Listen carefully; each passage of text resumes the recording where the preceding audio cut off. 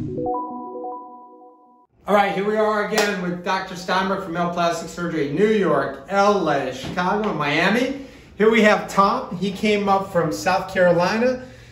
Really great guy, has great quads, but just needed a little bit more for calf development. People always choose to do the medial calf first. Little incision back behind his knee. You're not going to believe the results. Look at that beautiful curve.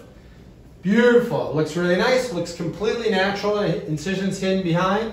Gorgeous. Look at that baby pop. So if you're looking for calf development, but you're having genetic problems at the gym, we've got the surgery for you. Thanks so much, Tom, from South Carolina.